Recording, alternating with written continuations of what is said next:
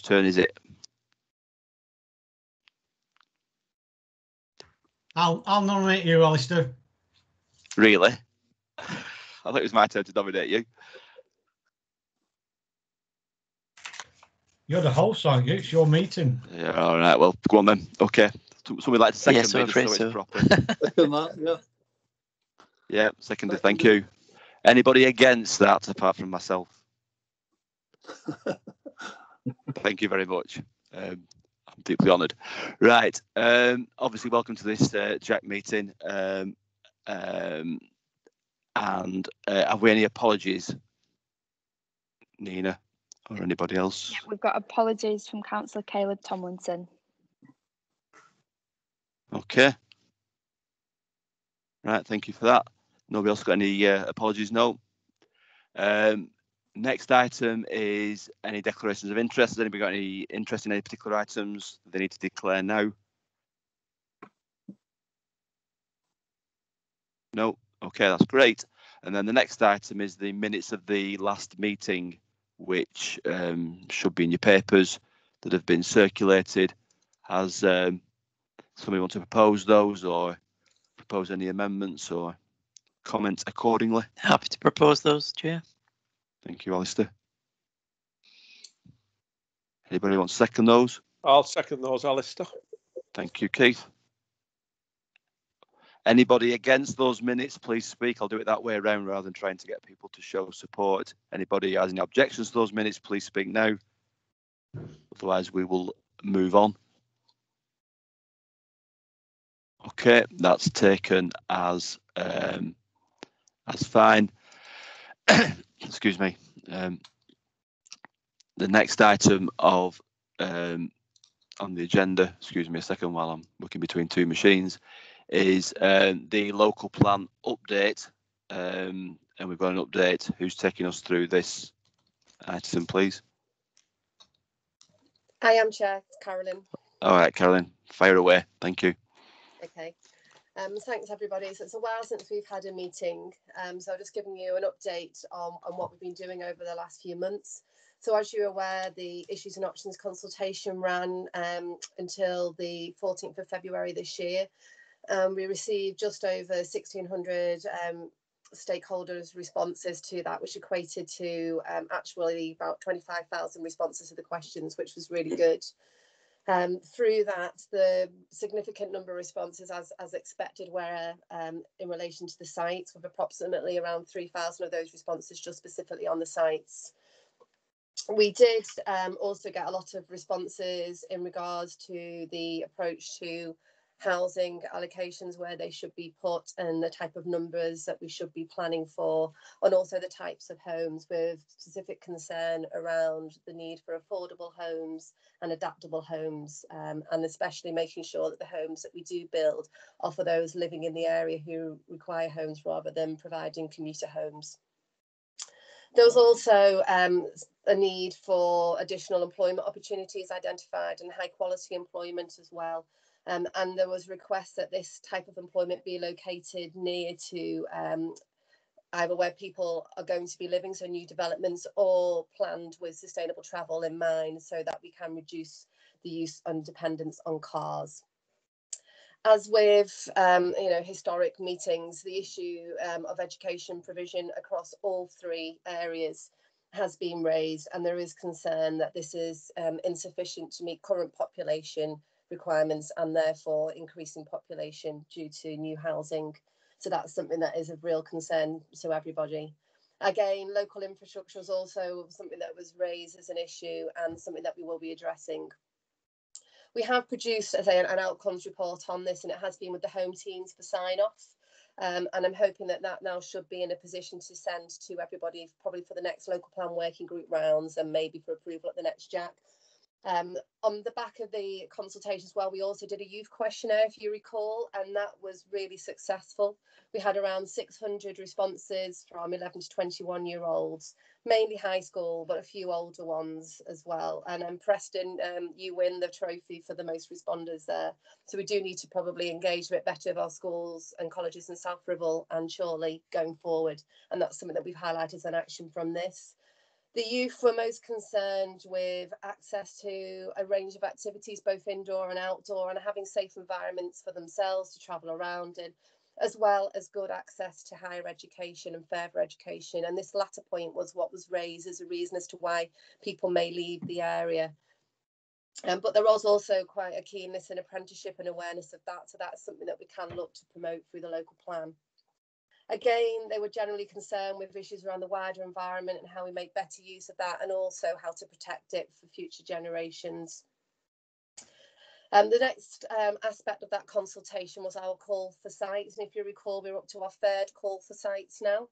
So as part of this, we received 209 submissions. And of those, 73 were completely new submissions. The rest of them had already been submitted in some form or another. Of those new submissions, 36 were in Chorley, 17 in Preston and 20 in South Ribble. So we're moving forward to start assessing those, and that's in line with our strategic housing, employment, land and availability assessment. And as part of this consultation, there was feedback on that approach to say that we needed to make some changes to our current Sheila, as we call it, to make sure that we're in line with national policy. And the specific changes that were requested to that were to bring back into consideration sites lying partially within protected areas, flood zones, sites in open countryside and areas of other open countryside, protected open land and wholly brownfield sites in the green belt. So those are changes that we will be making and will therefore mean that we'll have additional sites that we'll look at through this initial Sheila approach. But we are it's a flexible approach that we can take to this, so we can include those sites at this time. So following the review of these initial sites, we will then hopefully be in a position to see where we are in relation to have we got sufficient land for employment, housing, leisure, etc. But I say that will probably be into next year now, because we are slightly behind where we wanted to be on that. Other pieces of work that we're doing is a strategic flood risk assessment. And that is a presentation later on this evening, but that is a big piece of evidence work that has been ongoing throughout in the last few months, and we're currently working with the home teams to review the findings of the consultants. One thing to note on the strategic flood risk assessment is all the sites that were submitted through call for sites 1, 2 and 3 have been included in this work. So although we know that we will not take a majority of those sites forward, we felt at this time it didn't cost us extra money to put that assessment through, so we might as well look at those sites, and it gives us extra justification for those that we do need to rule out later on in the process. The Iceni housing study is something that we highlighted as needing to be updated, but as I say, the planning white paper is something that we have been responding to as individual councils and has a direct impact on what we will then do through that housing study. So the housing study update will need to take account of the change in economic and growth aspirations as a result of what we're currently still going through COVID, but it will also need to take account of any changes proposed as part of the standard method. And until the consultation responses are out on the planning white paper, it's probably not pertinent to do those updates at this time. There is also a housing needs study that's being done between Preston and Chorley councils. South Ribbles had already undertaken a similar study in 2019, and Preston are leading on the commissioning of this work, and we are hoping to commission that before the end of the year. Central Lancs Transport Master Plan is still continuing through county. They've given us the initial stage, which is basically the baseline evidence. We will then start feeding the sites through that we've looked at assessing to see what implications those have on infrastructure needs going forward. We have still not progressed work on climate and renewable energy, and that was mainly because we had been waiting for a study which was being commissioned by the county.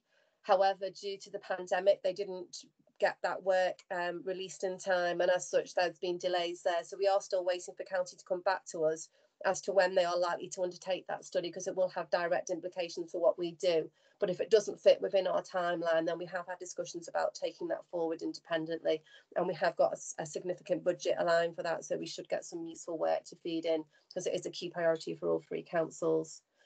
The habitats regulation assessment is progressing, but again, we had delayed getting the consultants on board, mainly because we were trying to find out what would happen with the planning white paper, but we are progressing with the plan and we do need those consultants on board. The initial stage of that work literally just looks at the sites that need to be considered, and then it will look at screening in or out any of the site suggestions based on whether they will have a significant effect and an appropriate assessment is needed. But as I say, we're just at the commissioning stage of that, so further updates will come forward. And similarly with local plan viability, we are still looking to get consultants in to do that work, but procurement of that only needs to start once we've done the initial site work. Otherwise, we've got consultants sat waiting and charging us money when we haven't got anything to give them. So that work will commissioned in the new year now.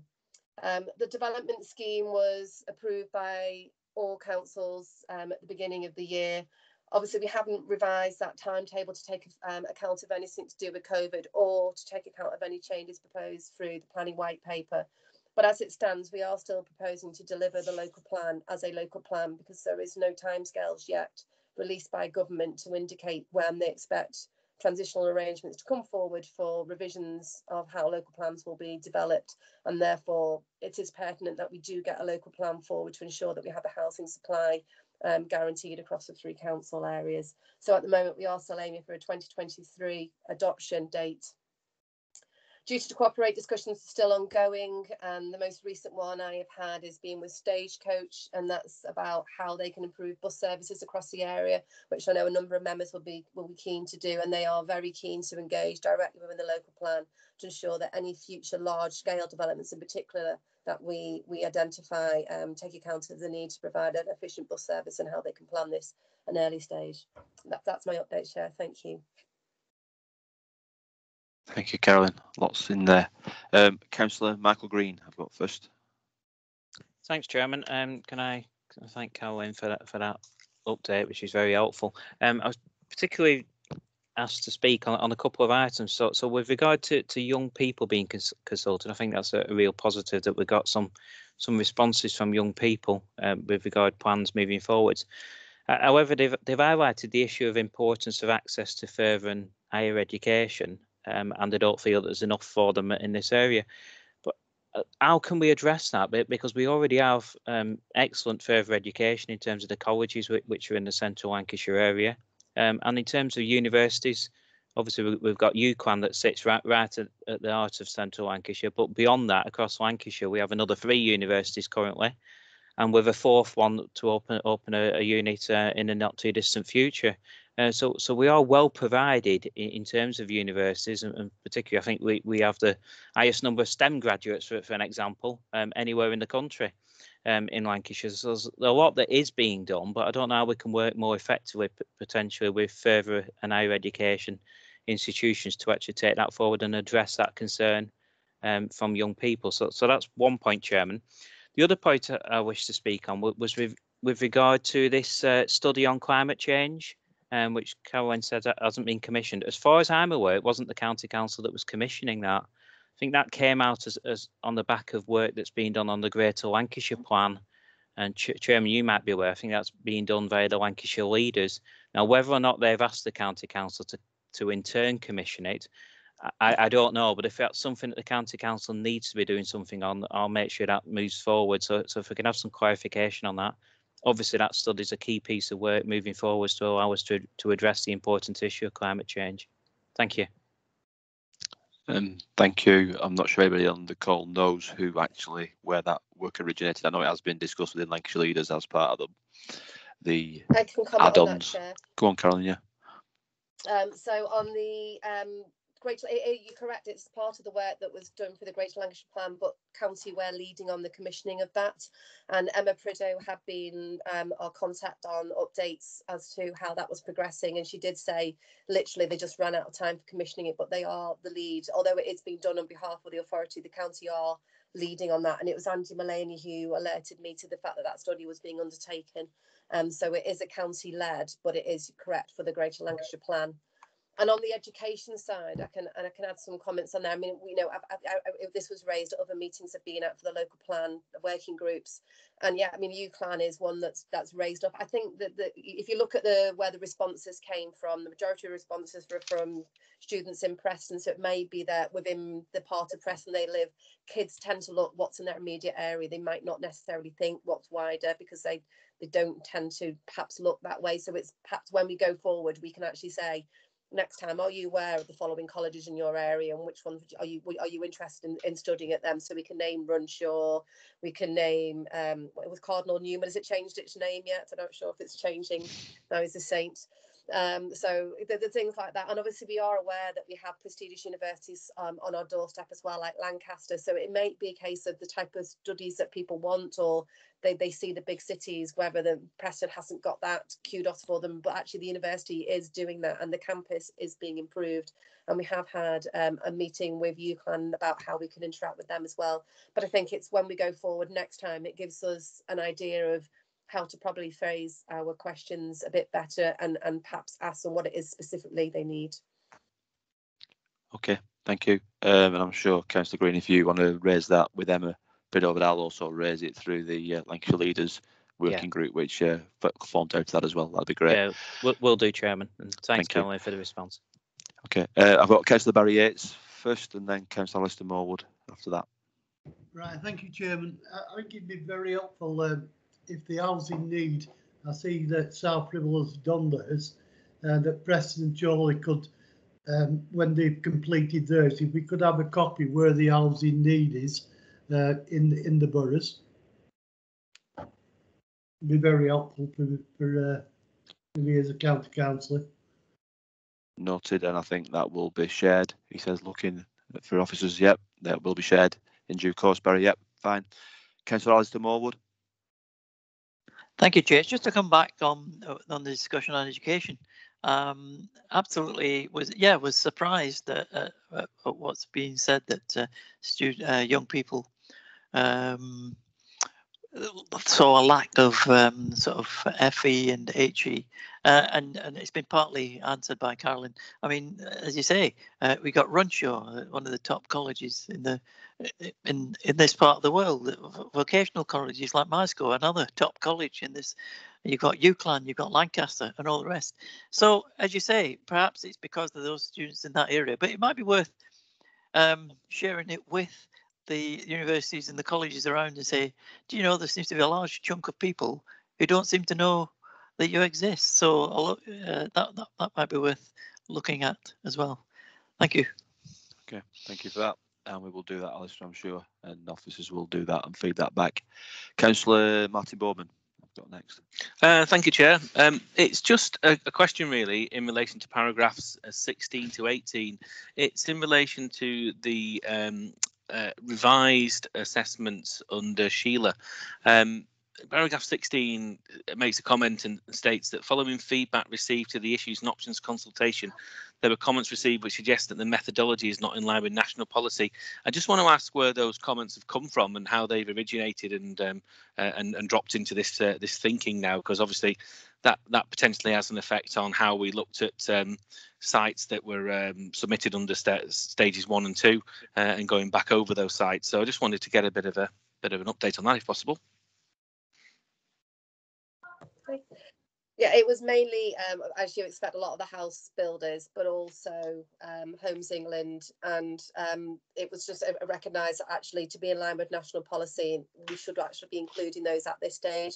So it's having a policy on rather than a policy off approach in that respect. So we're not including sites that are wholly in the green belt and just there's been no development there. We will be looking at them, and it just allows us to rule those sites in or else at this stage before we then consider a larger scale review of land that we perhaps might not want to be considering at this stage. So it gives us an opportunity to see with these additional options now, whether that gives us sufficient land capable of meeting our future requirements before considering the need for a wider strategic review of the Greenbelt and other open land. And just to come back on that, Chair, thanks, Carolyn, that's really good.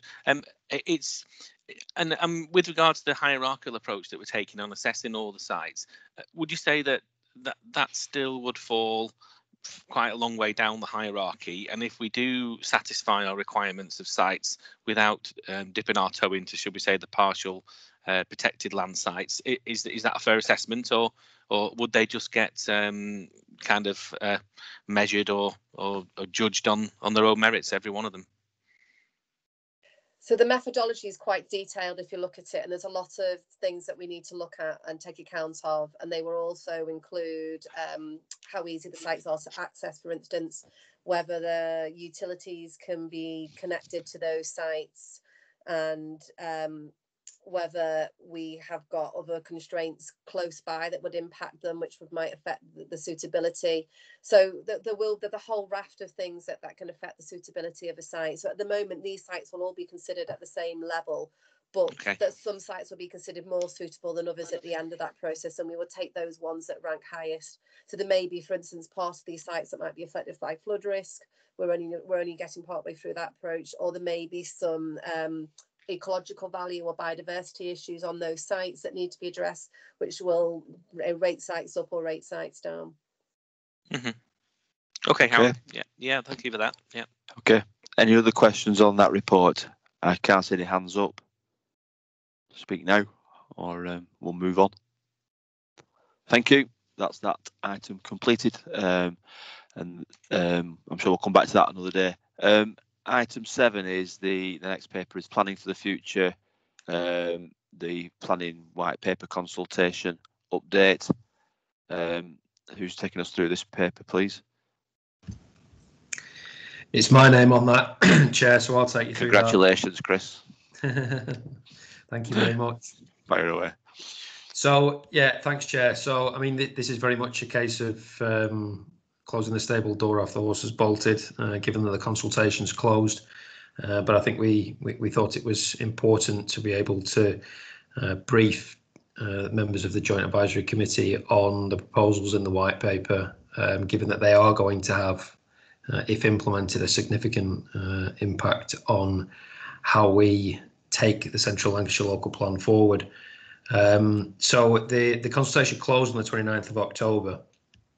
And as members will be aware, the white paper emphasised the need for a once-in-a-generation change to the planning system, highlighting the fact that the government believe the system to be too complex, doesn't deliver enough new homes, and suffers from a loss of public trust and delays development, in effect. So the new system is proposed to continue to adopt a plan-led approach. If we do deem the current one a plan-led approach, indeed, but it is proposed to continue that. And the report sets out edited highlights. Sorry, you can come in. I've taken camera off because I can't do any. I can't get in. So, and BT Hub 6, yeah. So could I just ask members who to mute, please? Yeah. Who aren't muted? Okay, carry on. So it's this. Okay, thanks, Chair. So capital P. The proposals are, I mean, there's 26 or so proposals in the white paper. I'm not proposing to run through all of those. The report does show some of those. I mean, the key one for us in terms of plan making is the proposal to simplify the role of local plans, to identify 3 types of land: growth areas, which will be areas subject to substantial levels of growth; renewal areas, which could be suitable for development, and could cover, for example, existing built-up areas, and so on and so forth, and protected areas, which we would read between the lines as being what, you know, our green belt, our open countryside, our AONBs, our conservation areas, and so on and so forth. That's a massive change to what we're used to right now. It is, as many people have suggested, a type of zoning. Even though the word zoning doesn't appear once in the planning white paper, it clearly is that type of approach. You know, there is a proposal in the white paper for a lot of generic development management policies to be included in national policy, so we wouldn't have to repeat them in local policy local plans in an attempt to shrink down the length of local plans.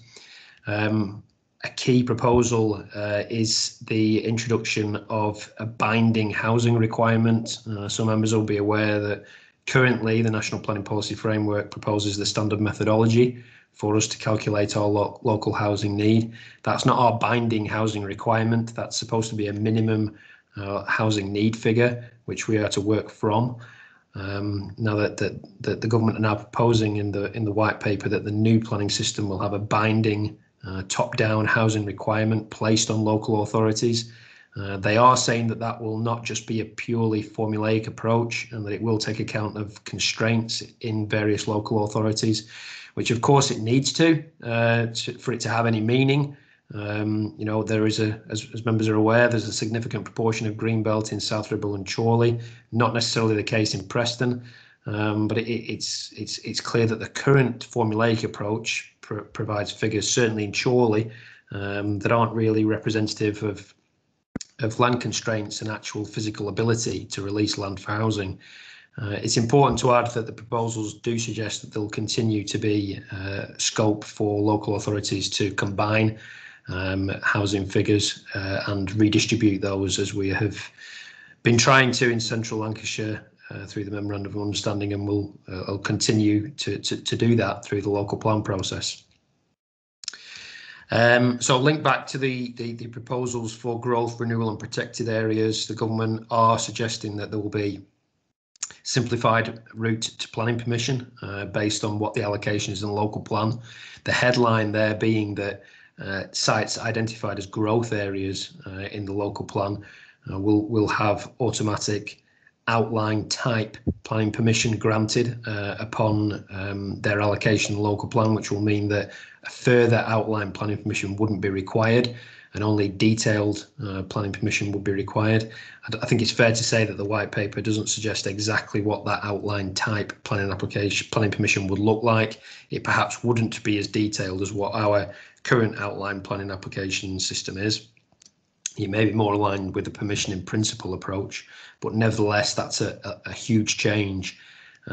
It's especially even more highlighted as a huge change when we take into account the fact that the white paper also suggests that all detailed decisions that are taken by a council will be delegated to officers. And I think certainly from our view in Preston, then that would appear to be the case, that if you identify an area as a growth area, for example in Preston, a site such as Northwest Preston, given it would be granted at outline planning permission by allocation, all future detailed planning applications that are submitted to the council will actually be determined under delegated powers and wouldn't need to go to planning committee. Now, the thought of that is quite staggering from our point of view at Preston City Council, and that's the nature of the response that we've provided to the white paper in that regard. So just quickly going through the streamlined local planning process, as well as simplifying to growth, renewal and protection areas, the government are proposing that there would be 5 stages in the production of a local plan, and that these stages cumulatively would only add up to 30 months in total. Again, it's a significant departure from how we're currently operate in the plan making world, where local plans can take on average up to 5 years to produce. This would cut that in half. I think it's safe to say that what they're suggesting, the method which they'll do that, is to reduce the amount of public consultation, which is clearly a contentious approach. And they are suggesting that LPAs who fail to get a plan in place within the 30 months from this legislation being passed may face government intervention. Enabled plans will continue to play a role in our planning systems, although it's not clear exactly what that role will be. The detail isn't there in the white paper.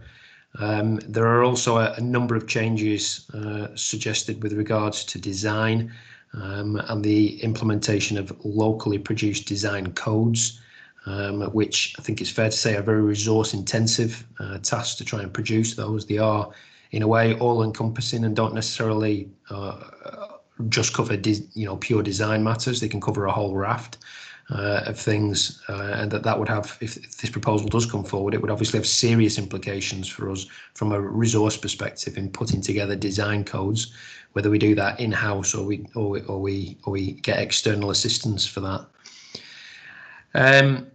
The white paper does cover the issue of climate change and the desire to achieve net zero carbon by 2050. But it does really kick that into the long grass, in that it does suggest that They will consider ways in which the planning system can explore options for energy efficiency standards beyond 2025. So there's an absence of detail there, to be fair. And the third main pillar, finally, to the reform planning system is a reformed community infrastructure levy approach. What the white paper suggests is that the role of Section 106 agreements in planning decisions will disappear, and they'll be integrated into a new infrastructure levy. So drop the C off and make an infrastructure levy. That's kind of the proposal here. It's suggested that this will be based on a national level, a national value-based minimum threshold level. Now that's obviously in central Lancashire we have set all this very locally, and I think it's fair to say that the SIL approach has been highly successful in achieving the delivery of community infrastructure, and receipts from development proposals that have come forward since its inception in September 2013. This would be a radical change to that, really, and the implementation of a national standard, which we may well have concerns that if it's too low, it sells us short, if you will, in terms of helping to deliver infrastructure, and if it's too high, it means that development isn't viable and then wouldn't need to pay infrastructure levy. Another key proposal in that reformed infrastructure levy is the fact that delivery of affordable housing on site could be deemed as an in-kind contribution through the infrastructure levy, so they would get a deduction on their infrastructure levy bill for delivery of on-site affordable housing. Interestingly, they are suggesting that they are looking at more scope for freedom to local authorities and how they spend the infrastructure levy. Members will be aware that currently we have the Regulation 123 list, or the previous Regulation 123 list, and now the infrastructure funding statements, where we list the infrastructure that community infrastructure levy will be used to pay for in our local authorities. Now, that there could be scope for that to be some flex in that from government. They even suggest in the white paper that it could be used to offset reductions in council tax if a local authority wanted to take that option. So the government are clearly looking at a number of possibilities in terms of flexibility in that. And the white paper also finishes off by talking a little bit about strengthening enforcement powers for local authorities as well, and the sanctions that are available to local authorities and how they punish breaches of planning control, which is a little bit of a strange add-on at the end, but nevertheless it is there in the white paper. So that's about it from me, Chair. It's a whistle-stop tour through the white paper and the reforms. There's plenty that I've not been able to mention, but it's clear that if these reforms do come to bear in the future, then they will have quite significant implications for us in terms of plan making and how we work together jointly in the coming years. Thanks, Chair. Thank you, Chris. Very detailed run through there. It's appreciated, and I'm sure that members will have considered this in their own councils and their own organisations previously, but I think it's something that we're going to have to keep an eye on moving forward. Has anybody got any particular questions or points they want to make at this stage, or ask? Councillor Martin Bowman, I've got first. Thanks, Alistair. Thanks for that, Chris. It was very helpful. It's just a question generally.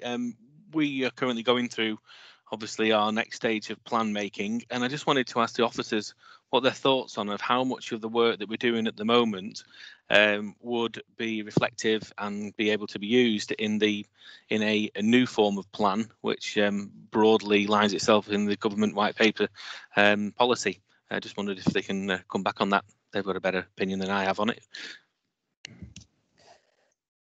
Do you want me to tackle that one, Chris, or you?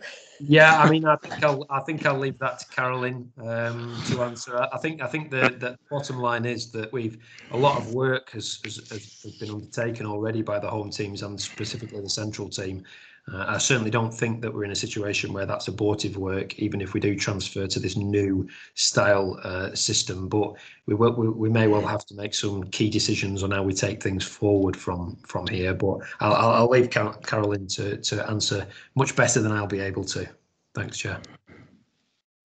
Thanks, Chris. So yeah, I mean, what Chris has said is exactly right. We have been focusing on the work over the last few months that would not be considered abortive if the government's plan of getting new plans in place by May 2023 actually comes to fruition, which I can't see it actually in reality because there's too much to get done in the next 12 months for legislation to come forward. But if they did, we've been concentrating initially on the work that wouldn't be abortive, so specifically on the sites and the approach to sites, because that is still really important. So we do still need to identify areas that we want to take forward. We're also having an emphasis on the design aspect of the local plan, because obviously we do need design. And as Chris pointed out, it forms a key component of the development management stage and the planning stage. And actually for sites to be allocated in the local plan and to get that outline permission stage, we effectively need to have design guides in place. So that needs to come through as part of the local plan. So that's something that we think is really important to get in at this stage. So at the moment, my team are focusing on that. We're still doing stuff on sustainability appraisal, because that's something that effectively is removed, and a more simple test on sustainable development, but we're not sure exactly what that comes forward. But actually we're deciding that until we know, we are going to keep going forward as we are on the local plan. So as I say, at the moment the work has been concentrating on those areas in the short term, which wouldn't be abortive. But I think that it's very, I can't see the local plan changes coming quickly enough for us to be wasting our time at the moment. Okay, thank you for that. Thanks. Right, Martin, yeah. Yeah, great, thank you. Councillor Peter Moss. Thank you, Alistair. Yeah, I don't think there's any doubt we have to continue as we are and continue the great work that's being carried out. And Chris has outlined the changes and put together a fantastic response from Preston. He's been able to take out all my effing and jeffing words in order to produce an appropriate response to the consultation. Chris also said that the word zoning doesn't appear in the government's white paper. Neither does the word councillor. I think quite relevant actually. And I think the thing I find most depressing about this is that it gives another insight into what this government thinks about local authorities. We're an irritant, we're in the way, we block stuff, and they need to circumvent us. And I know I'm being political here, but I think that's I think it's important that's said. Perhaps just for political balance, I can quote a Conservative Prime Minister who said, change, aren't things bad enough as they are? I echo those sentiments, Peter. I will ask officers to respond to that unless they really, really want to. I've got Councillor John Potter first and then Jonathan Node. Thank you, Chair. Yeah, just kind of reiterating some of the points. This is so bad, this report, and it's so poor in its design that it has no chance of actually becoming law at all. And so we, like others have said, we absolutely have to carry on with our existing strategies, because this thing is so toxic, it will be dropped. There's no way this is actually going to come into force. It's fine that we're looking into it and we've done the due diligence, and Chris Blackburn has his usual brilliant self, but we shouldn't, I mean, the political toxicity of this is massive. So it will not become law, but and we should absolutely continue our work on things like local plans and other things that are actually going to happen. Okay, thank you for that. Jonathan, did you want to come in as well? Yeah, thanks, Chair. It's just going back to the implications point for our local plan, that the advice that's coming out of government at the moment is very firmly, if you're working on a local plan, then continue to do so. Don't put the brakes on. But having said that, it is very difficult because we don't want to be doing abortive work. We don't want to be in a position where we have to go back a stage or anything like that. But I think the overriding message coming from government is to continue with local plan work as best it can. And I think key to any of this will be transitional arrangements. That's certainly something we've raised at South Ribble in our response to the consultation, is that if you're going to do this, then the transitional arrangements need to be really clear and helpful for authorities like ourselves who are in the process of producing a new local plan. Thanks, Chair. Okay, thank you for that, Jonathan. That's great.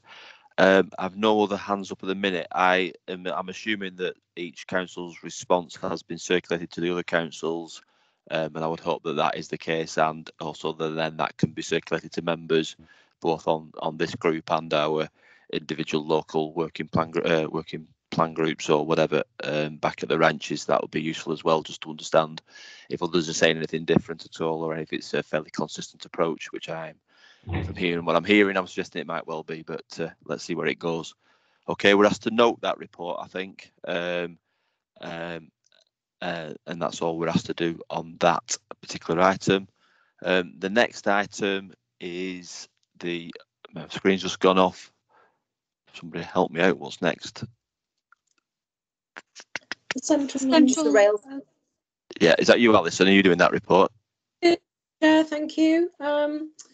We engaged consultants WSP to look into the rail improvement options on the Preston to Ilbskirk line, the Southport to Wigan line, and the Preston to Wigan line.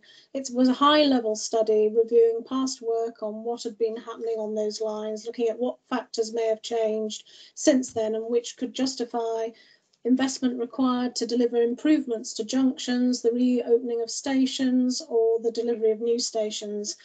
The main focus of the study was to look at, and that's why West Lancs were included, at how improvements could be delivered in Burscough to better connect the two lines which pass through this area, as well as options for the reopening of Midge Hall Station in South Ribble and Coppell in Chorley. Additional station options were also considered in South Ribble and Chorley, and tram options were also discussed by the consultants, and they are presented in the final report, which is attached at Appendix 1. The study findings, a SWOT analysis was undertaken of the current network and looked at options for improving the existing rolling stock, greener, cleaner trains, improving the current routes offered and potential for reopening stations or completely new stations. The new stations that were looked at and were proposed are identified to reduce gaps between existing stopping points and also could help to open land for redevelopment. The station locations proposed also may have potential for park and ride sites. So these were Burscough Junction connecting to connect Preston and Ormskirk line to the Southport to Wigan line, or to create a walking line between the two. A station to serve the prisons at Wymott and Garth. The reopening of Midge Hall. I'm just jumping to paragraph 16 because obviously that's in existence. However, it's not been a stopping point since 1961. And then it also looked at new station at Parker Lane, New Longton, and this would provide a new station to residents around the A582 Tank roundabout, linking Penwitham and West Leyland, which are all poorly served by rail, and then also Coot Lane, new station. Both those and the Parker Lane and New Longton would also require investment through new housing.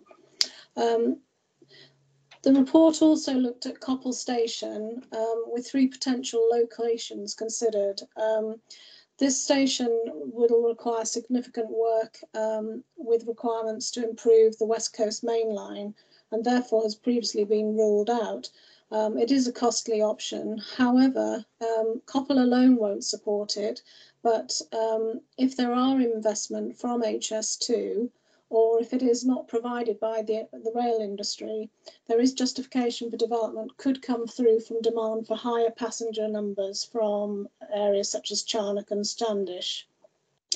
The options were to look at a site to the north of Coppell, the original station location, and also a southern location to the south of Coppell off Chapel Lane, and that option C was considered to be the most feasible station option of the 3 presented. If I now go back to the paragraph 14, the tram train options, these were also considered towards Preston, and a number of options were put forward for creating an improved Lancashire network. 3 options were put forward. Obviously, tram trains are able to leave the railway alignment and run along the streets, and that opens up potentials for routes which trains alone cannot reach.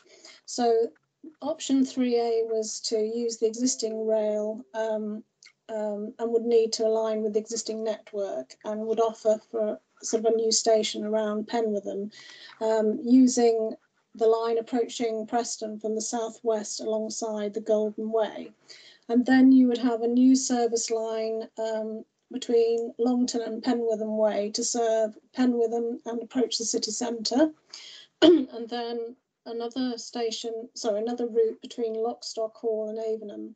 And this would be rebuilding the old cord near Coote Lane and Farrington Old Line from the east of Lockstock Hall to Avenham. And that would also serve existing and new development in that area.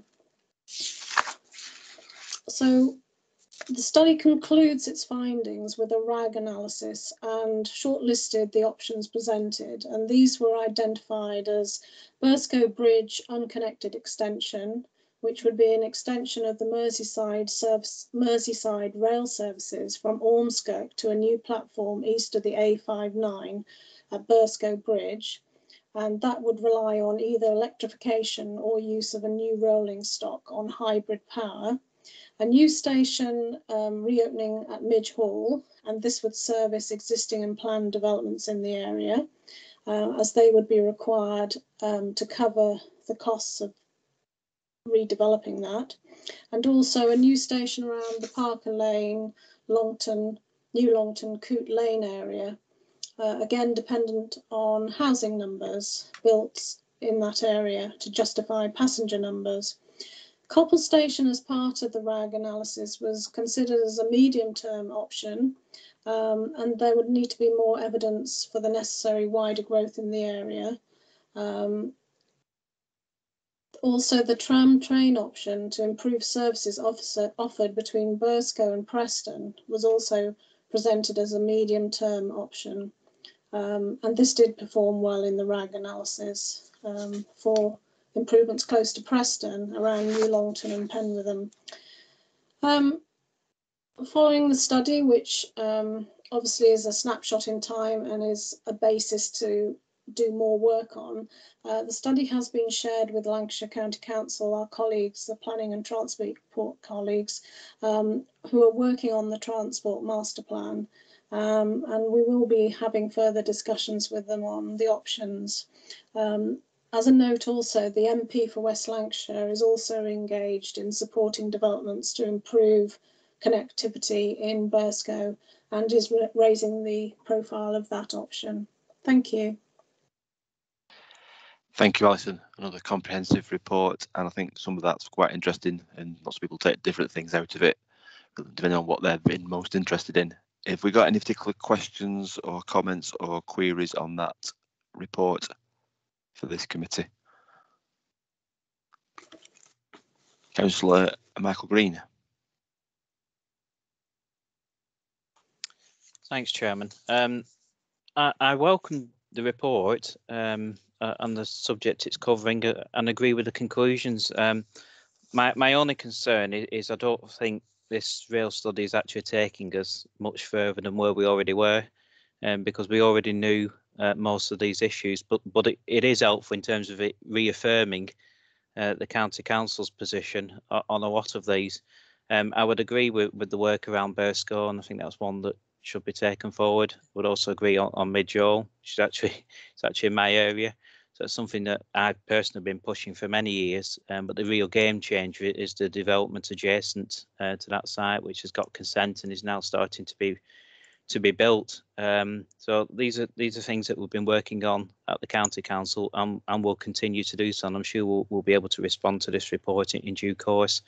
As for the other options of stations in the South Hibble area, I think of the ones that have been mentioned, Coote Lane is probably the most appropriate, because again it's adjacent to potentially what is a very large development known as the Lanes now, which formerly was known as Pickering's Farm. So as and when that comes forward, that will be a wonderful place for a station, to avoid people having to use cars and give them a viable green option to use in the future. With regard to the discussions and the comments in the report about Coppell, I know there's a demand from the local area for a station there, which is one which in principle I would be supportive of, but it's just the feasibility, obviously, with it being stationed on the West Coast Main Line. There are massive issues, but as and when those issues can be addressed in terms of there being additional capacity, that'll be one that can be looked at some point in the future.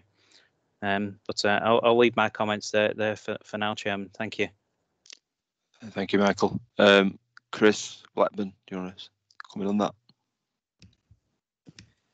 Yeah, thank you, Chair. It's just to point out, really, that obviously this initial study was looking at West Lancs, Chorley and South Ribble, and whilst, as Alison has gone through, there was various options looked at in terms of connectivity north towards Preston as well. But I think it's clear that I think there is a wider piece of work that we need to look at in terms of connectivity to Preston. We are certainly mindful of that as officers in Preston, and we are talking with people about that, including WSP.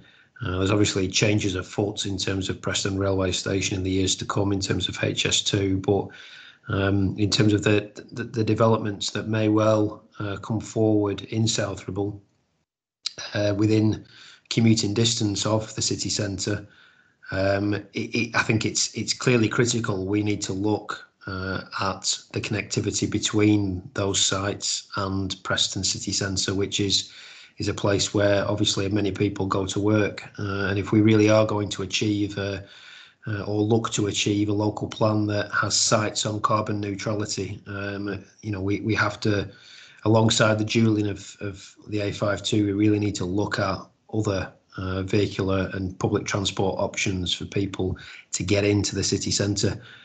So it is something that we are mindful of as officers at Preston, that this study doesn't really go much further than South Ribble, and we are keen to engage with county and consultants accordingly to try and look at what we can do to furnish a little bit more detail on this. Thanks, Chair. Okay, thank you, Chris. Marcus Hudson, your hand up. Thanks, Chair. I just thought I'd come in very quickly, just to, I think, echo Michael's thoughts. This is a useful composite of studies and a useful update to those studies, and certainly, it's information that needs to feed into the Highway and Transport Master Plan refresh, as well as the local plan. And there's an important point there in terms of, I think, what Alison was alluding to in terms of transport-led thinking around a lot of this. That this doesn't come forward and get delivered all on its own. And notwithstanding whether or not we can attract government money into the area to support some of these, there will still be a sizable local contribution that will be expected to sit alongside any government funding, and more often than not now, the only place we can look to that is developer contributions. So I suppose it's where we've been for a good while now in terms of how we've approached some of our master planning. I have to say the current Central Lancashire Highways and Transport Master Plan was very much development led in its thinking and its outputs. We pretty much were presented with the problem, and we had to try and find the transport solutions. And we've done very well to get to where we are now. But this really offers us that opportunity to think broader than that, and actually think from a transport-led point of view, where development should be led, which should be located, in order that we can make best effect, if you like, to support proposals such as this. And just finally, just to point out the point that Chris was impressing upon us is to a large extent, I'd suggest, picked up in the Preston City Transport Plan. I often think that the title is perhaps a little bit unfortunate, because everybody does think, well, it must be just to do with the the Preston City cordon then, but it doesn't. It thinks much wider than that. Interestingly enough, Kevin Riley, who produced the rail study, was one of the consultants on the Preston City Transport Plan, and those wider sub-regional links around mass transit, trams have been mentioned, and such like, as well as the wider local rail network, are picked up within that Preston City Transport Plan. So just a plea there. Don't forget that, and don't think it's simply fixated on the city centre alone. It does think strategically and looks to a much wider sub-regional area in terms of transport solutions. I'll leave it there. Thank you. Thank you, Marcus. Okay. Those people who've got their hands up, could you take them down if you've asked your question and you're not wanting to say anything else? Because I don't think I've got anybody else who's new, who's not already asked something. Okay. Does that conclude the comments on that report? We're asked to note that report, and no doubt we'll discuss some of the implications of it in due course. The next report actually is yours report, Marcus. It's the City Deal update report. So I think you provided an update on that on a to follow paper, which members should have.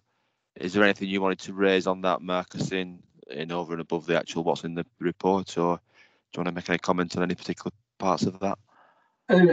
Just very briefly, if I can, Chair, just to give it some sort of introduction. This is now, I think I've said this before, but this is now the standard monitoring format that we present in the City Deal to the City Deal governance, and so hopefully we can get into a regular cycle of sharing it with the members of this committee as well. So we have there 4 sections to that: current City Deal projects, which it leads on, and at the top of that, Preston Western Distributor. I'll just say some very quick words about that. I think its scale and importance warrants that, and really to say that notwithstanding notwithstanding what we faced over the last 6-7 months or so, work has actually progressed very well, very effectively. It's required some creative thinking and some creative working practices at times, but really in all, over spring, late winter months into spring and summer, we hadn't lost any time at all really on programme. Unfortunately, then we come to unseasonal levels of rainfall, nothing to do with the pandemic. And that has challenged us. There are a lot of structures that we're dealing with along there, and that unseasonal weather has impacted on progress of several of those, and we're now looking at ways that we can catch up on that programme. But overall, everything has continued at a very fair pace on the Western Distributor. In terms of other notables on that first page, Cotton Parkway, we've just been talking about rail, and Cotton Parkway Station is a project that is now fully and firmly up and running and fully funded. This is a new Parkway station in northwest Preston that will provide for the housing in that area, but also perform a wider sub-regional role, acting as a Parkway station to intercept traffic movements, the journeys into Preston, both for those working in Preston or working further afield. So that project is underway, and we have some challenging timescales of March 2023 in which to certainly spend the government's money, which has come through the Transforming Cities Fund. I think that's everything on that first page. Just moving very quickly to page 2. These are projects that have got underway, but don't have a full funded position at this stage. They may be awaiting government funding. They may be awaiting commitments on local funding. And included within that is the A582 dualling that we've just been talking about, or there's been mention of. And that is proceeding at some pace. Planning application determination very shortly. We're hopeful before Christmas, but if not, immediately after. Land assembly and various other funding business case work is proceeding at pace as well, along with the design work. I think unless there are any questions, I'll leave it there. It does go on.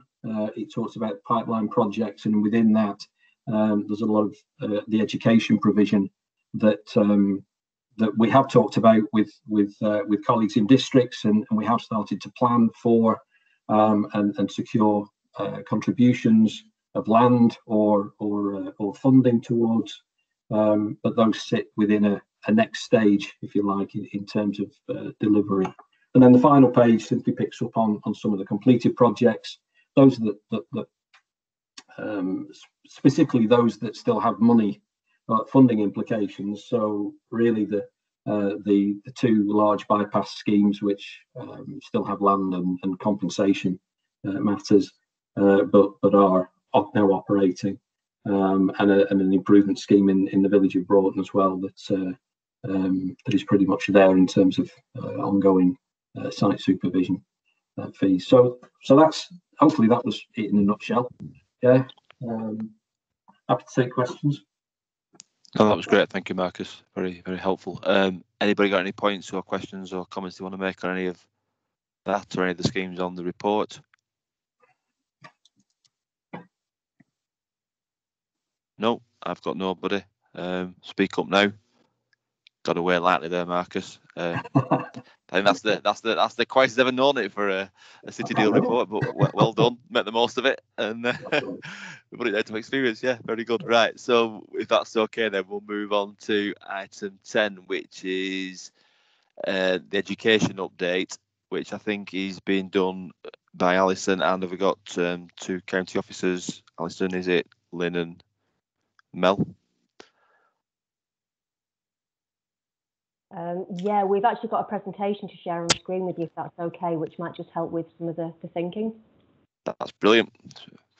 Fire away if you can make it work. That's the next test. Yeah, I think it's telling me my browser won't allow me to do that, which is a bit frustrating. We're not fully on Teams yet at county. Right. If you can email it to myself, Carolyn Williams, I can share it for you and fast forward to the slides. Happy to do that. Okay, bear with me one sec. We did look at this, and I've not had this problem previously. 2 seconds.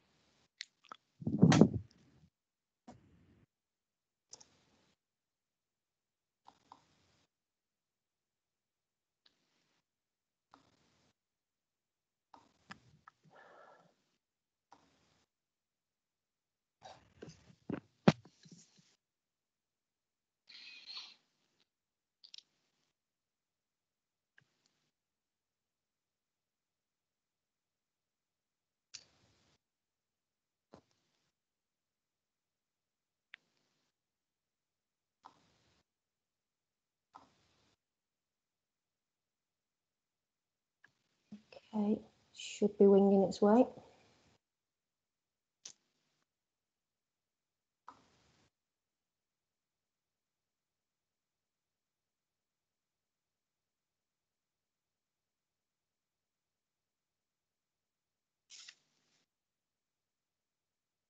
Is that coming to Carolyn, was it? Sorry. Yeah, Carolyn Williams. Not of me yet, but I'm hoping it will be of me in a minute.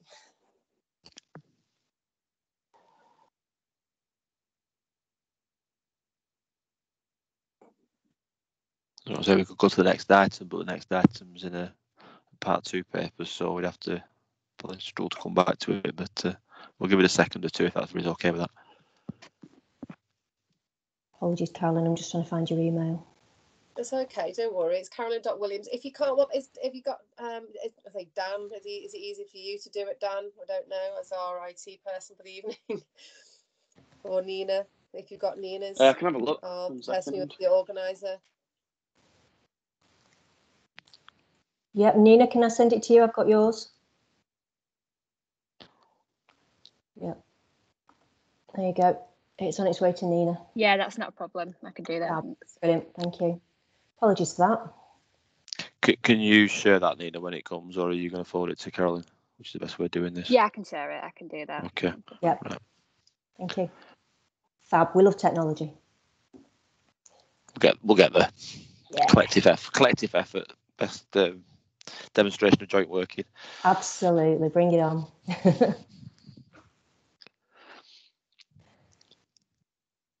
Okay. Shall I start talking whilst it's coming up on screen? Because I'm conscious that I will do, Mel. Yeah. Carry on. Okay.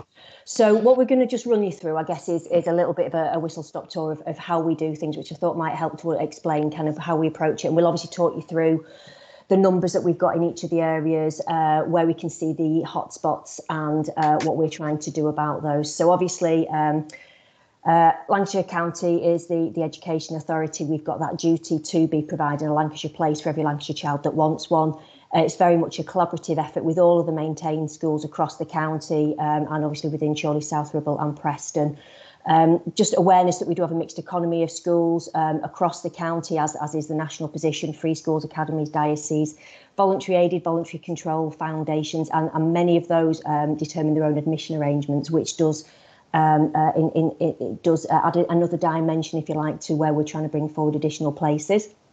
We bring those forward where there's evidence of sustained need, being very mindful of that balance of school places across each district, and being mindful not to oversupply places ahead of when they're needed, which then can destabilise some of the less popular schools in an area. So there's a balancing trick there to be had. It's all captured within the school place provision strategy, the new one of which is due early in the new year. And that does then talk much more in detail around how when we bring forward new places, and where they're required, and where we can add capacity to the portfolio. And it is a combination of existing the schools that we've got, as well as bringing forward new schools when that's the right thing to do so. Mel, you're on the slides now, so are you on? Great, fantastic. Slides, so I'm on page slide 3 now. If we can pick up that one, that would be wonderful. Pick up on slide 3, and if you want just to say next slide, then Nina will take you on. So just click on slide 3, Nina, please. Thanks, Nina. Hopefully they've all got a bigger screen than me as well. Okay, so it's the one that's headed school planning approach, if we can go to that one. Brilliant. Okay, so we talked about it being an evidence-based forecast of school place requirements. So that takes a combination of the pupil census, which is carried out twice a year, in-year migration, and then the housing land supply data that comes from districts. So we refresh that review twice a year. We have to produce an annual return into the Department for Education via something that's called the School Capacity Survey, or the SCAP, which is a bit easier to say. And that sets out our place provision, our forecast, what those parental preferences are, and the cost of providing those additional places. This then is reflected in a scorecard with the DFE, where obviously in each of those criteria it's a compare and contrast across other LAs, and across the county. Lancashire performs well in terms of those aspects. It's fair to say that within the county, obviously there will be the variations, and there'll be hotspots, surpluses, and so forth across that. We do take account planning across the district borders, so obviously parents and applications to school don't necessarily see some of the administrative boundaries that we would see. And also, as I said earlier, about that viability of the existing schools, to make sure that we bring forward the numbers when and as is most appropriate, and also taking into account where we've got that cross-border of pupils taking up places in Lancashire and vice versa. Geographic priority areas, that is, if you like, for some of our schools, they have if you like, a geographic area that then you might know as a catchment area for those, and we do review those with the schools in the areas where appropriate, to look if we can build some more flexibility into where preferences come. I'll just hand across to Lynn, who'll just talk you through what the numbers are. Next slide, please. Thanks, Mel. Can I just check everything? Just hang on, the slides. The slides aren't moving on. No, they're not. Can you try again? Could we go to slide 4, please? Can you click on it, Nina, please? Hiya, sorry, I'm just trying it on my screen. It's showing slide 4. So I've just got IT with me here now. I'm just trying to work out the right one.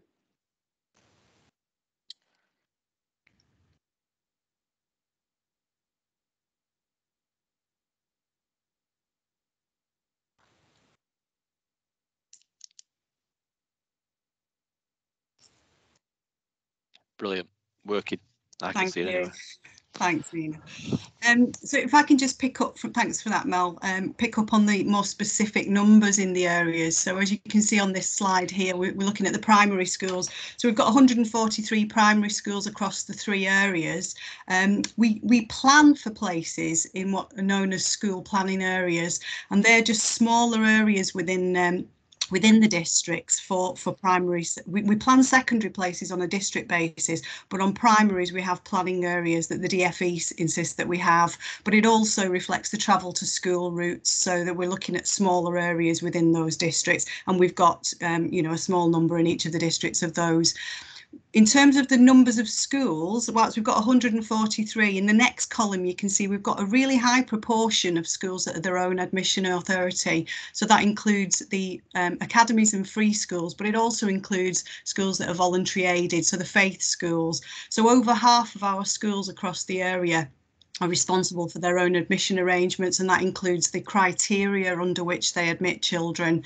And that's particularly an issue in some areas where the numbers start to rise, and you'll get a high number of faith schools, for example, that have church attendance as the criteria for admission. And you can see that if you're talking about half of your schools who've got that kind of criteria, the chances of getting into the schools that you want reduce as the numbers go up. The next column shows you the capacity in all our schools in each of the areas. Then we've got a figure on roll, the number of children that were on roll at the last pupil census last January in comparison to that capacity. So you can see in each of the areas at the moment we have got places. We've got over 400 surplus places in the Preston primary schools, 500 in South Ribble and over 600 in Chorley. If we move forward to the 5-year forecast, so that takes into account the live birth rates coming through, in-year migration and transfers within schools, and also the housing impact. And it's only the housing impact as taken in the housing land supply for the 5-year position. What you start to see is some shortfalls emerging in Preston. So you can start to see that you actually have a shortfall of 45 places net in Preston within the next 5 years. The other 2 areas at the moment on the net figures are showing a downward trajectory because the birth rates have actually fallen in those areas. But can I stress, and hence the footnote at the bottom, that although that represents a net position, there will still be hotspots within those districts. So they could, and they even straddle districts often. It could be there's the catchment of a development on the border of 2 districts, for example, that could emerge as a shortfall, even though the net bottom line is showing sufficient places. But the first area as a net shortfall is showing as Preston, and that reflects the amount of housing plan going forward. Next slide, please, Nina. So on the secondaries, again, the underlying issue is that the birth rates that were falling in the primary schools, so we've seen a fall in the birth rates in some areas, the higher numbers that we've been dealing with in primary schools over the last few years have now started to move into the secondary sector. So the numbers in secondary schools nationally and in this area are rising. That's given us more of an issue because we've got less schools to actually go and approach for additional places. You've got much smaller numbers here in comparison to the 143 primaries. You're dealing with 27 secondary schools. Then if you look at the next 2 columns, we've got a significantly higher number of academies and free schools who are completely independent of the authority. But in terms of own admission authority schools, we've got a massive increase in comparison to the primary sector, with Chorley having 100% of all the schools are responsible for their own admission arrangements.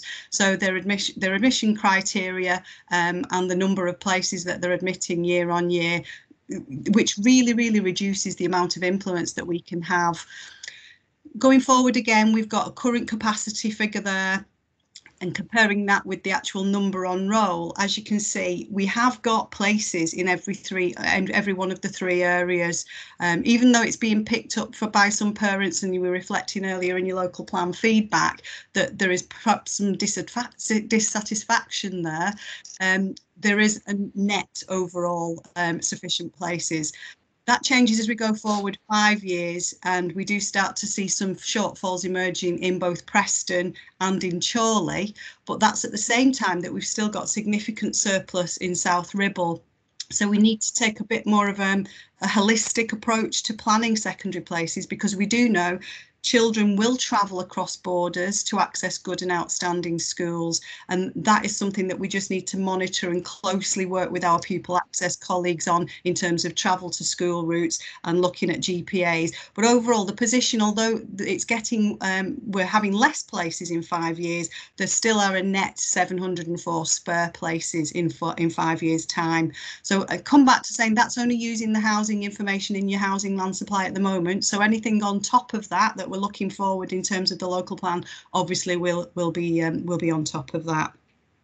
And I think it reflects the situation that as the numbers rise in secondary, parents are more vocal, parents are more willing to travel to outstanding and good schools, and unfortunately market forces mean that as numbers start to rise, less children will get their first preference. Although if we look at it nationally, and coming back to what Mel said in comparison to the DFE scorecard, our level of success in getting parents one of their preference schools, there are 3 preferences of schools. In secondary, we're comparing at 95.9% in comparison to England's 93.8, and in primary it's 97.9 in comparison to England's 97.7. Okay, thank you. Next slide, please.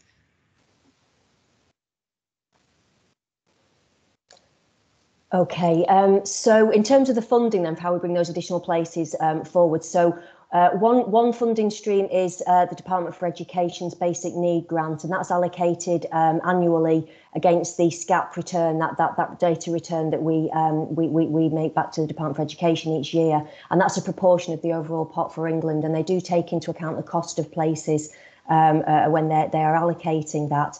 More importantly, I guess for the purposes of this meeting is Section 106 and Community Infrastructure Levy funding from developers. And then there's a margin of school contributions, which is predominantly for fixtures and fittings, really, those things that make a school once you've put the walls and everything in place. Next slide, please. What I should also add to that really is there is, in terms of basic need, obviously with the pushback on the National Spending Review, increasingly waiting to understand what that is going to look like going forwards.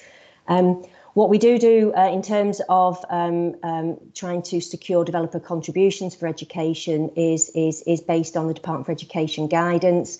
You can see there is a link to our local methodology, which is based on that guidance and reflects the expectations of the Department for Education.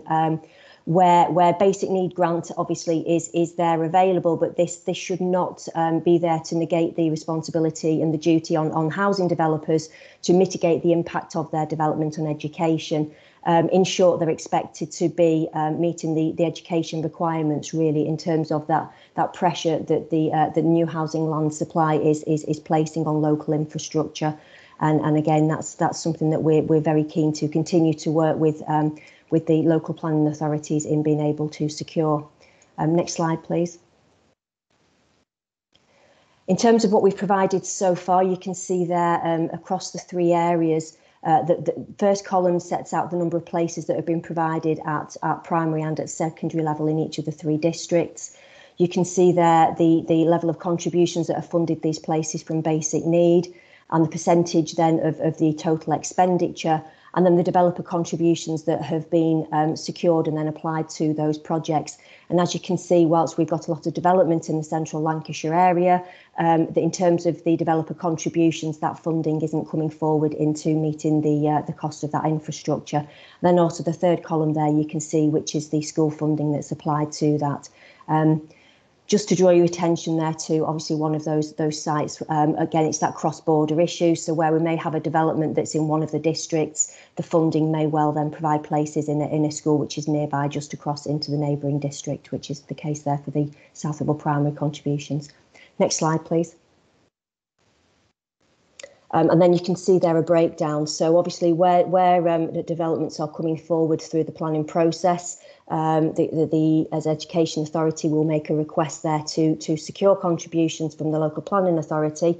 The total of the pie, if you like, is the ask that we've made of each area, and the portion of that which is coloured in orange is the amount that we've been able to secure against those contributions, as opposed to what we've not been successful in drawing that contribution in from the developers. So you can see there it's a mixed picture across the central Lancashire area. Next slide, please. Lynn, do you want to pick up on the hotspot areas that we're looking at? Thanks, Mel.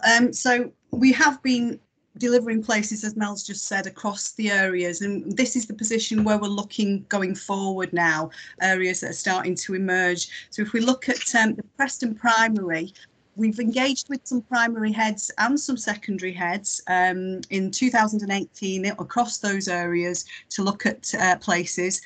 In Preston Primary, we were poised to add some permanent places as part of our scoping last year. We have already added a bulge year at one of our primary schools to take care of a high cohort, but the birth rate in Preston Primaries in those areas dropped significantly for 2 years consecutively. So we've just pressed the pause button for now, and we'll pick that up again in our scoping exercise after Christmas, because we will need to provide additional places there. All the indications are that we will need to, as a result of all the housing development, but that at the moment is being offset by the birth rate reduction in that area. And then obviously the Goosner and Grimsor area, where we've got a site for a new school, we're closely monitoring that. Current indications are that we might need to actually look at providing places in that area within 5 years. But I must stress that the birth rate can turn around very quickly, upwards and downwards. So it is, if it's on this list, what it's showing is that we're monitoring it very closely rather than a guarantee of action being taken. And what we'll do is we will be putting these hotspots within our strategy, where we're updating that in the new year, so we can move that forward. Secondary, we've put 2 bulge years in at Ashton High School for 2020 and 21, and now we'll start to scope for 22 and beyond, and we will be looking at putting some places in across the area there. When we engaged with the secondary heads, they were very, very clear that they wanted to unlock existing capacity in schools first and foremost, rather than building any new extensions or commissioning a new school. So at the moment, we're working with the existing schools to see how we can bring those places forward in the short term, with an eye on additional places for the long term.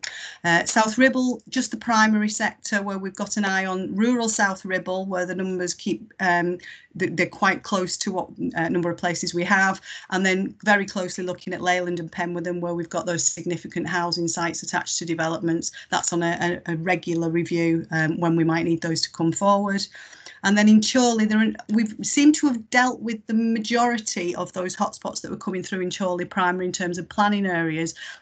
We are monitoring Exton because we know that's very tight, but it has been historically tight because it's got very popular schools, even though we've added significant numbers of places already in the Exton area. But again, similar to Preston, the birth rate just dipped for a couple of years, which means that we pressed the pause button in Chorley and there's no immediate need. The more pressing need is for Chorley secondary places, and we're anticipating a need for about 400 places within 5 years in the secondary sector. However, that is a problem compounded by the fact that all of the schools in Chorley are their own admission authority, so our influence is quite limited, and at the same time you've got considerable surplus places in neighbouring areas. Thanks, Mel. Okay, next slide, please. So just to run through then, I guess some of the challenges really is obviously, well, I suppose I know earlier on the agenda there was the item around the planning consultation, whether that any changes will come nationally to that. Naming projects to be still compliant. We're obviously cautious around naming projects far ahead of the need for places. There's a requirement on us as Education Authority to have a statutory consultation or agreement with the school, depending on the scale of the expansion. And obviously, between that time of forecasting a need, bringing that forward, school standards can change and the leadership can change and their views on expansion can also change. So we're obviously working with quite a lead time ahead. We have at times been asked to be providing REBA Stage 2 assessments for projects, which isn't feasible for us with the volume of assessments that we're running. Obviously, we do look at the spatial requirements for a site. We look at the sort of early level feasibility in terms of what might be possible to expand a school in terms of parental preferences, in terms of standards, as well as the size of the site and any constraints. But obviously, again, as we're working ahead of formal consultations, very, very cautious around that and obviously capacity to do so. And then obviously working as well within the central Lancashire areas, We've got layers, if you like, of arrangements with City Deal as well within this footprint, and different interpretations across many areas around these SIL regulations. So we would obviously, as you'd expect, encourage consistency of approach across Lancashire districts in terms of that collaboration to bring forward education infrastructure and the funding for that. Just next slide, please. Just looking to the future, obviously the more information that we have, fantastic, that helps to inform the planning process. Just ask for some acknowledgement around the challenges, I guess, that we have, particularly with the shifting educational environment, and that working to ensure that developers are mitigating the impact of their housing development that comes forwards. Looking for full involvement in master planning processes, which helps us to be able to assist that suitability of sites, and obviously that acknowledgement as well that areas can shift. So thank you for your time, and obviously very happy to take any questions on that. Thank you. Thank you. Very interesting and fascinating information. Has anybody got any questions now or comments now? And as well, just in advance of that, are we able to have a copy of those slides to take back to yes, yeah, organisations? Because I suspect yeah, that's fine. It will further debating, certainly within Chorley, speak on behalf of Chorley, and I don't doubt elsewhere. Talking of which, Councillor Martin Boardman, are you going to ask a question about Chorley, Martin, or a wider question? Absolutely, Alistair, absolutely. Chorley it is nothing for me. Less. Go on, fly one. Wave the flag again. Thank you very much for the study. It's very interesting reading. I do think that there needs to be another layer added to this, and I'm speaking from the rural areas, I'm afraid, but rural Chorley, rural South Ribble. We look at Chorley with a cluster of secondary schools, and I'm specifically looking at secondary schools. When you look at the physical distance between those secondary schools, it's quite concerning when you live out in the rural areas. As those guys will tell you, we have one secondary school between let's shall we say the southern western tip of Chorley Borough, which is Maudsley, and Parklands High School, which is the nearest one in Chorley. We have Bishop Rawstorm, which is the one school. I'm a bit concerned that the report doesn't actually look at the demographic of people and the distance they have to travel in order to obtain education at one of the secondary schools, certainly within the Chorley area. And I just don't know if that's the level of information that you've got that you can add to it, that was certainly beneficial to discuss within our council, definitely. Anyone want to come back on that? Yeah, I mean, obviously, I guess that the challenge with rural areas is obviously that density population. As you say, Bishop Rawstorm is probably the nearest geographically to the area, but obviously, as we said in the presentation, all of the schools in Chorley are own admission authorities and set their own criteria for applications for places there. In terms of the travel to learn, obviously, I guess there's implications there in terms of school travel and where faith criteria and so forth comes in. But in terms of sufficiency of places, as you can see, we do have those available, but notwithstanding some of the issues for access from the rural areas, we can certainly take away the query specifically around travel patterns into those areas. Yeah, thank you. If you can, and travel patterns. Thanks, Alistair. Just to come back, travel patterns need to also reflect travel availability. It's fine if you're on the outskirts of Leyland Town, Chorley Town, Preston Town. You can use the travel network, buses, trains, even walk on foot. But when you're relying on the bus of mum and dad, which we all use from time to time, and our kids do. It gets quite difficult when you've got to ferry them backwards and forwards to school when there isn't actually any buses that take kids that way. So I think it's one that needs to be looked at as part of the strategy, certainly. Yeah. And I think probably can be overlaid on top of some of that core information that was in that report, and I think that's perhaps what the guys were referring to earlier on. This is a first or a higher level thing, which I think perhaps individual areas can look at as well in terms of travel to school, travel to education kind of distances, because that's some of the more nuanced and things. I've got Lynn and then Alistair Morwood, Lynn McDonald and then Alistair Morwood. So.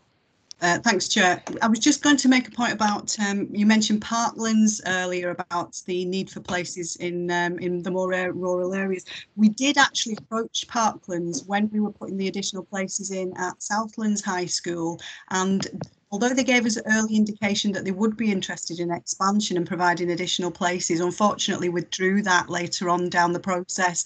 So we have actually been engaging with some of those schools, but we can't force a school, which is its own admission authority, particularly academies, which we've got, to actually expand. So we can influence the GPAs and the admission criteria, but at the end of the day, it's the difficulty of them being all their own admission authorities, unfortunately, as well.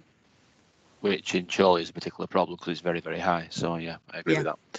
Okay, Thank you for that. Alistair Morwood. Fits in very nicely with what was going to ask. So basically you're saying that in the next 5 years we're going to need 400 more places in Chorley, but the schools are basically going to turn around and say, sorry, we're not happy to take any more students, we're pretty much full now, we don't want to expand more buildings. So what happens next? You've got no influence on them, so what do you do with those 400 that are going to suddenly want places? Because I suspect that, and of course that will have to be an academy. If it was a new school, it would be an academy, and they would have their own criteria for admissions, and the whole thing just goes on and on. But somewhere else now we have to say, so what do you do? If you're going to create an education system, Alistair, you wouldn't start like this, would you? No, it certainly wasn't like that in my day. Okay. Hi, shall I come in on that one? Yeah, please yes, do. Yeah. Please. Yeah.